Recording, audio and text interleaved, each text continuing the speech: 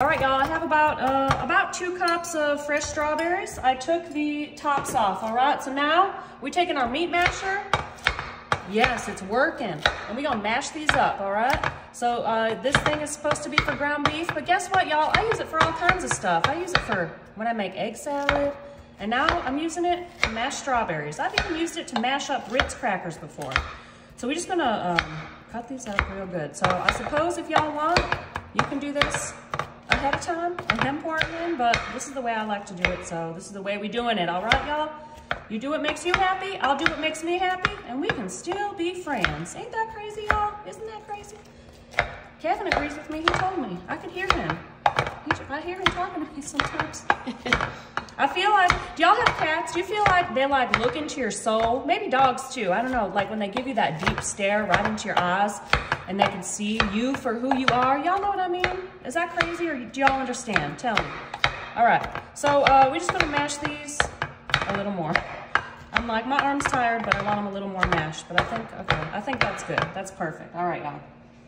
So now here, I have one 6-ounce box of strawberry jello, and I did grease the bottom of my pan, okay? So either 2 of the small boxes or 1 of the big ones, and we're using this whole packet right on top of our strawberries, all right? So 6 ounces of strawberry jello right on top of our fresh strawberries. All right, y'all, next here, we have some mini marshmallows, all right? So we're doing a layer on top. I would say about 2 cups, but I'm gonna eyeball it. Let's see.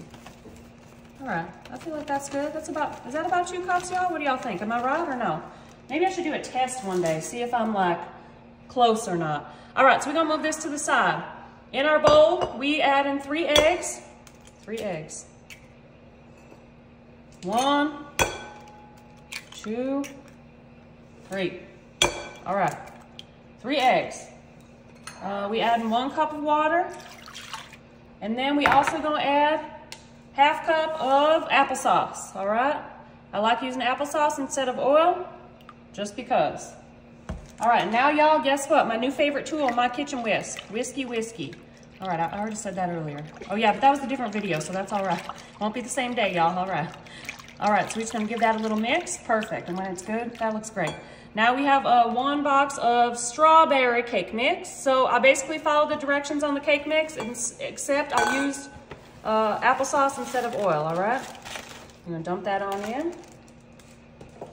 And then we're just gonna give this a little mix. And y'all, again, I love my kitchen whisk. I feel like it, I don't know, I feel like I should get a better one because this plastic one's kind of flimsy, but I just bought it because it came in a set of 3 and they were pretty colors, but it's kind of flimsy. But anyways, it works better than a fork sometimes, I ain't gonna lie.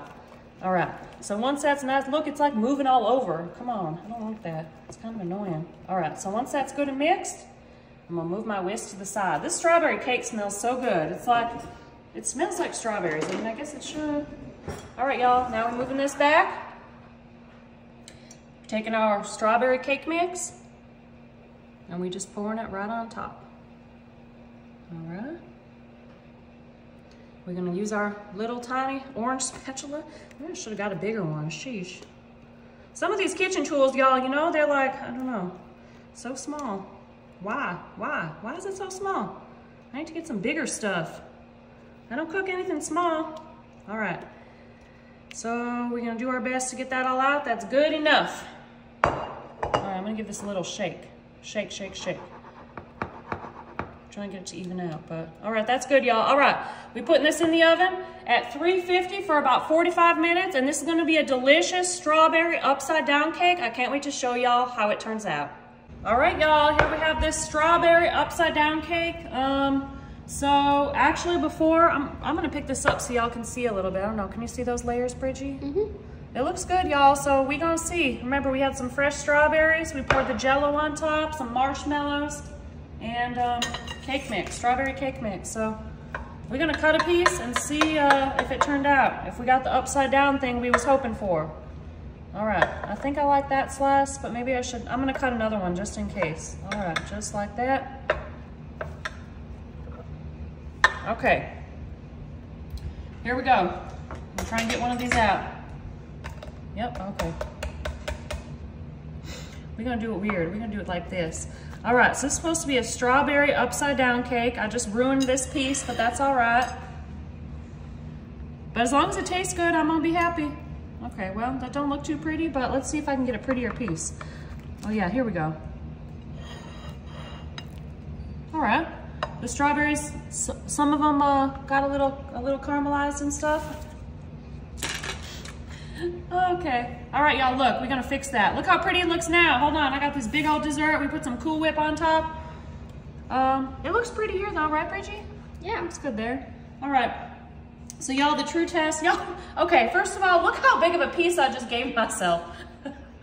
I don't know, y'all. I guess I'm hungry for dessert today. The true test is the taste, so let's see how it turned out. Fresh strawberries, Jell-O. Yeah, I already told y'all it was in here, so let's try it. It's still hot. I took this out of the oven a while ago, too. Here we go.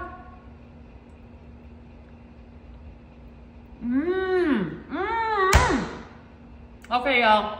This is so good. This is a winner. Oh, my goodness. Y'all, this is better than I thought. Wow, y'all have to try this. It's perfect for summer.